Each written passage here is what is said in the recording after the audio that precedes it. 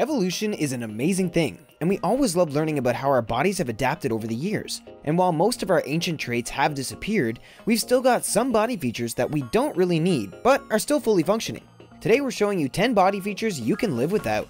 There are a few body features you don't need, but there are a lot more that do come in handy. For example, how could you be able to watch the TheHUB videos without clicking the buttons with your hands? Before we start, click the subscribe button now to make the most of this useful body feature. Third eyelid. You might think that you only have 2 eyelids, but you'd be wrong. We can almost see you sitting there staring resolutely at the screen with your 2 separate eyes, trying to figure out where the third eyelid could possibly be.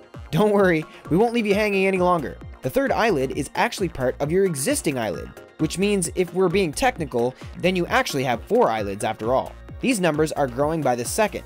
Your third eyelid is actually called the nictitating membrane, and is the transparent or translucent layer of the skin that covers part of your eye. If that thought makes you feel a bit uncomfortable, you should consider that it was initially actually there for a good reason, to keep your eyes clean and moisturized. In some animals, it covers the entire eye, but in humans, you'll recognize it as a tiny triangle in the inner corner of your eye. We've adapted so that our third eyelid is now nothing more than for show, because our fully functioning eyelids do all of the work for keeping our eyes in good condition nowadays. Maybe in many years' time, we'll get rid of these mini third eyelids entirely, and we'll be left with just our full lids instead. Tonsils. Everyone had that only sickly kid in their class at school who always got ill. They'd have days off more frequently than you'd sharpen your pencil, and you'd pretty much forgotten their name by the end of the year. When they returned for the 100th time, they had their tonsils removed, and the rest of the class stood around in awe. Back when you were a kid, you might have wondered just how this mysterious tonsil was removed, and what sort of danger your friend would be in as a result. Now that you're older, you probably know loads of people with their tonsils removed. Luckily, the procedure is completely safe, and humans don't actually need tonsils to survive at all. Some people think they actually encourage illness like strep throat and tonsillitis. No one is sure why we still have tonsils in this day and age, because we're not sure what benefits they actually bring. It's thought that the reason they're still in our throats is because now, instead of taking them out, we just take antibiotics to heal them again. It's a double-edged sword, really, because we don't want to be in pain, but maybe if we just left those darn tonsils alone, they'd disappear on their own eventually. Coccyx. Some of these body parts might seem completely ridiculous to you, and we might even wonder if these evolution stories are nothing but myths. But if there's one body part that really and truly shows us that evolution is real, then it's the coccyx, or tailbone. Based at the bottom of your back, it's that small lump that used to be your tail. That's right, back thousands of years ago, before humans were humans, we would have had a tail, or at least more of a tail than we have now, which for most of us isn't much. Tails were used in this form for balancing and assisting with picking things up, and now our nicely fully formed hands do the job for us. Isn't evolution a great thing?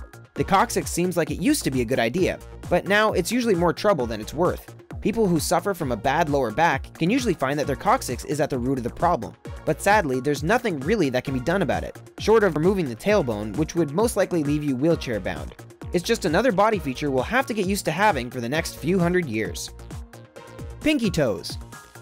We owe a lot to our toes, and possibly a lot more than we first realized. You might have heard things about dancers' toes, and that if your second toe is longer than your big toe, it means you'd be a good ballet dancer. If you didn't know that fact, then we bet you're definitely peeling off your socks now to have a look. And we all know that our big toe is used for balance.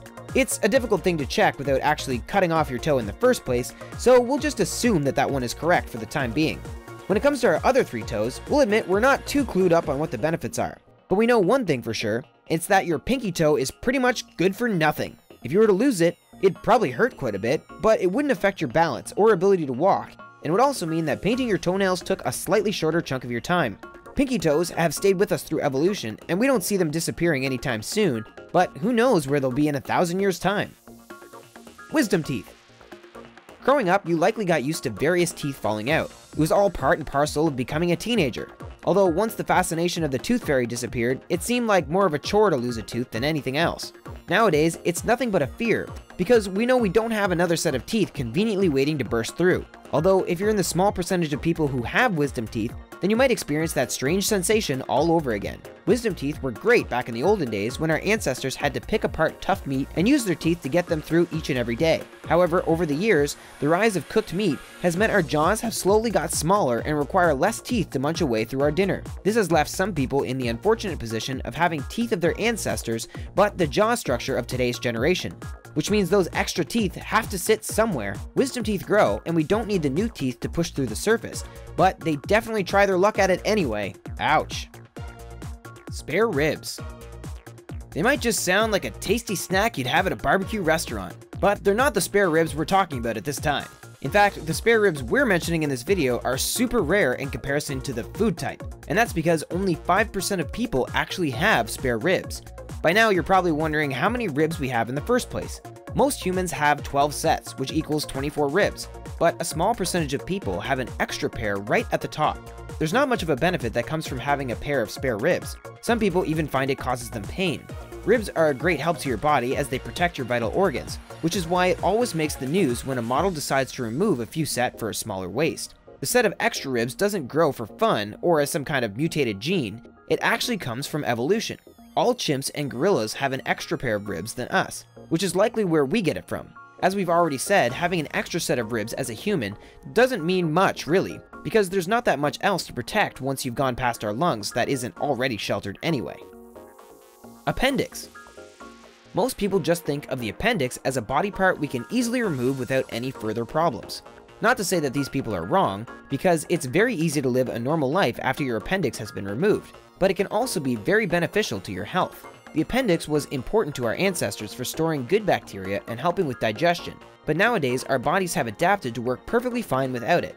It's one of the many areas in your intestines that has a very high concentration of immunity-helping cells called GALT, and while this may sound great for keeping you healthy, its position means it's liable to get infected frequently, which is why so many people have problems with their appendix and end up getting it removed. So by now you're probably wondering why we still have one at all, and the reason primarily is because it's useful in early life. It begins to grow in the 5th fetal week and is at its largest size during your childhood. As you age, your appendix loses size, and that's if you haven't already had it removed by then. Normally, it's between 5 to 10 centimeters in length. Spleen. Your spleen is a small, fist-sized organ that lives under the left side of your rib cage near the stomach. It's important for keeping your immunity up, but it's also very easy to survive without a spleen. Its main function is to provide special white blood cells that destroy bacteria and help fight infection.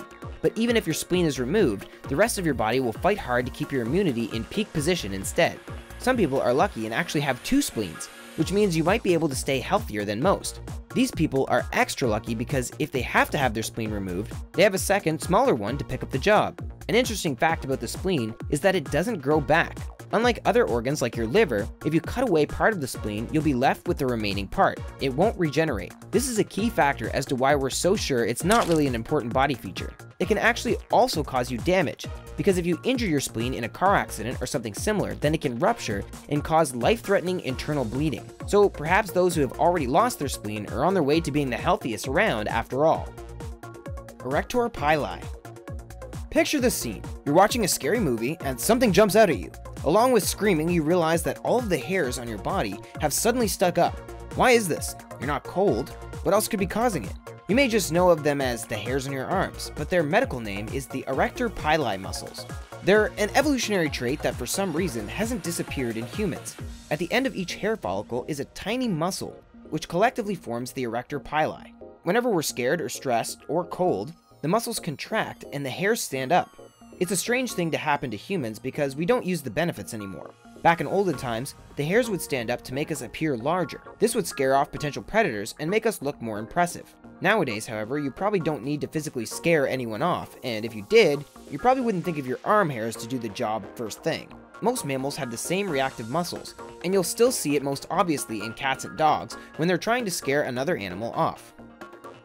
A kidney.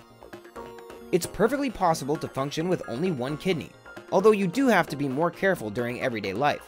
Some people have a kidney removed from infection or illness, and others choose to donate a kidney to help someone else out. Thousands of people each year make the decision to donate a kidney to a friend or relative. But there's another group of people entirely who are actually born with only one kidney in the first place, a condition called renal agenesis. It's thought that the condition affects around 1 in 750 people. The kidneys are used to clear waste from the body, so if one stops working or is removed, the other can just carry out the extra workload. It's not ideal, but many people do it and have no problems in later life. People who do live with a single kidney do have to have various medical checks and are encouraged to look after themselves properly. Occasionally, those who don't have two working kidneys find they suffer slight problems in later life, but this is usually more than 25 years after the kidney is removed. We're not too surprised, because we think we'd get pretty tired tackling a double workload after a long period of time, too. We bet after watching this video, you'll view your body in a whole new light, and you'll definitely be conscious of those tiny hairs next time you watch a horror film.